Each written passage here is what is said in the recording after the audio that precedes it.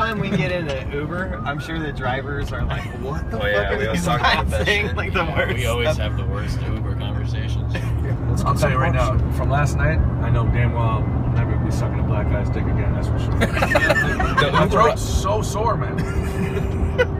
The Uber ride we took from in Calgary was probably my favorite Uber of all time. It was me, Pat, J Pro, and Nameless.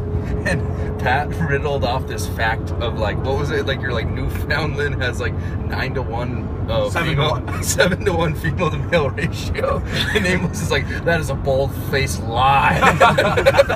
Hey, you know what? And Pat's like, it used to be like that. There was a point, I don't know what it is now, but Craig was just talking about my buddy back there too. Like Bishop will tell you, actually, he went and did a show there. Yeah. And he said he went there and there was literally just like 90% women. He's like, what the fuck kind of place is that? And I know at one point it was 7 to 1 women. That's crazy. And the fucking girls are just sexy as fuck, nicest people in the world. It's a fucking great place, but all you do there is drink and get fucked up. So I mean, it's not a good place to Yeah. for me to live. You know? Yeah.